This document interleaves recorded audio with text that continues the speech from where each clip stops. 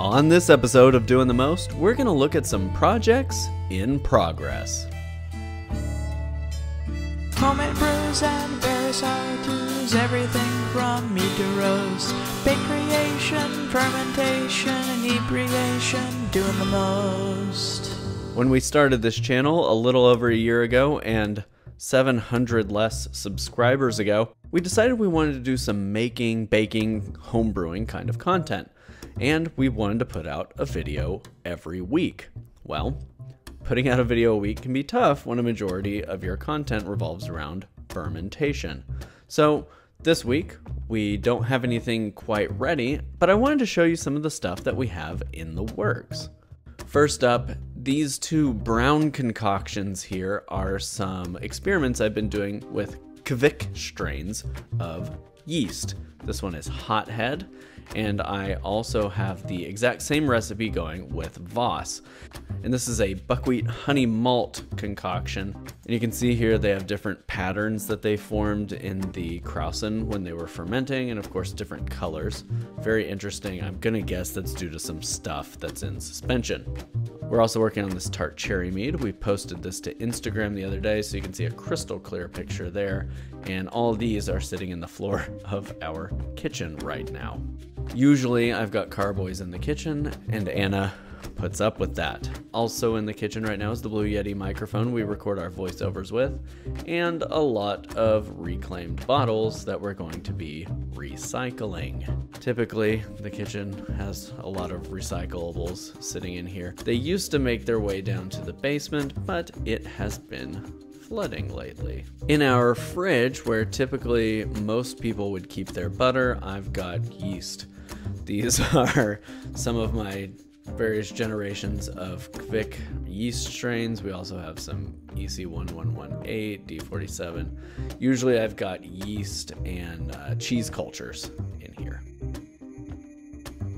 This is a birch beer experiment. It's a birch beer bochet.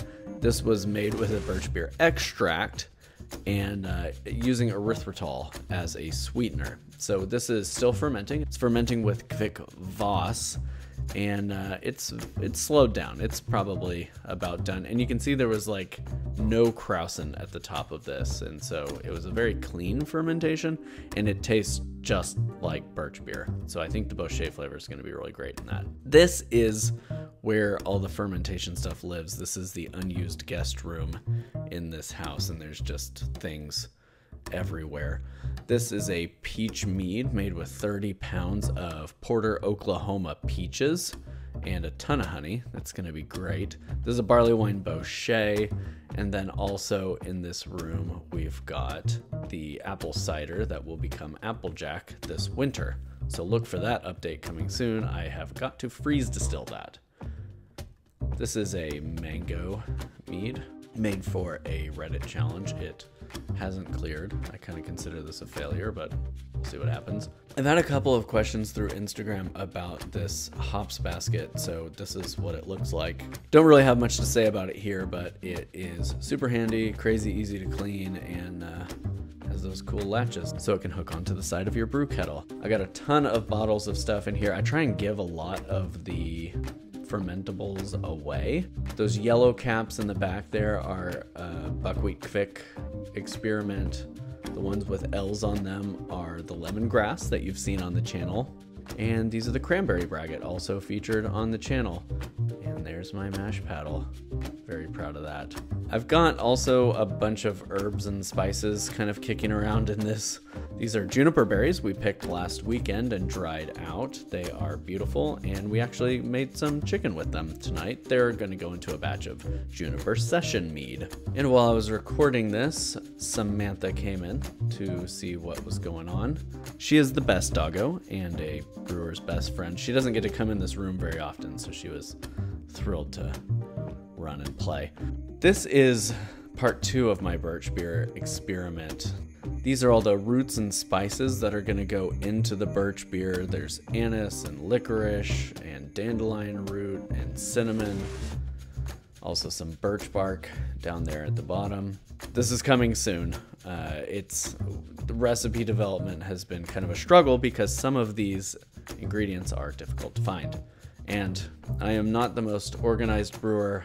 I keep these postal service flat rate boxes full of just random mishmash of homebrew parts. I am not the person you should come to for homebrew organizational advice. Sorry. Thank you for watching. I hope this gives you a little bit of a window into our brewing process and kind of what we've got going on. There's a lot of cool stuff coming up soon. Please follow us on Instagram and Pinterest. That's Doin the Most OK, and our website is dointhemost.org. As always, thank you for subscribing, and if you want to be notified of our upcoming videos, hit that bell icon so you get those notifications. See you next time.